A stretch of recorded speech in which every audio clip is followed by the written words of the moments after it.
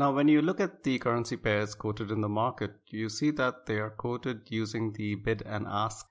As we have already mentioned, bid is the rate the dealer buys and ask is the rate the dealer sells. Another way to construct the cross rate, therefore, would be to use the bid and ask rate of each pair in the market and derive the rate for the cross pair. Now let's take the same example of EUR CAD. Let's begin calculating the bid rate, that is the rate at which the price maker or the dealer buys EUR CAD. Now, in order to buy EUR and sell CAD at an X rate, we would need to know at what rate we can sell EUR by CAD to square our position in the FX market. To work out this cross rate, we need to break it down into two steps. So the first step is we sell EUR by USD. Since we don't have the direct currency pair traded EUR CAD, we sell EUR and buy USD. We can do that at the market bid rate for EUR USD. Now that works out to 1.0987.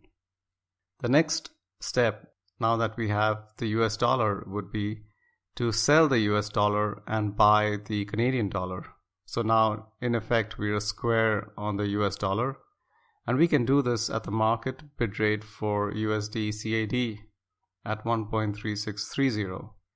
So in effect, we get 1.0987 into 1.3630 equals 1.4975. Now this becomes the ceiling on our bid price. If we bid anything higher than this, we would make a loss at the current market rates. Because in effect, we can only sell at this rate in the market by constructing the cross.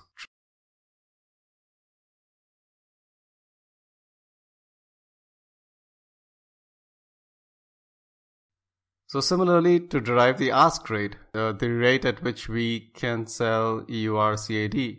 So we can break this down into two steps, similar to what we've done before with the bid rate on EUR CAD. So if we sell EUR and buy CAD, we would now need to cover the Euro short position and the Canadian long position. We could do that at the market rates. So the first step would be to buy EUR and sell USD at 1.0989, which is the ask rate. Now remember, since we are the price takers at this point, we would buy at a higher price. So the price taker buys at a higher price and sells at a lower price, whereas the price maker buys low, sells high.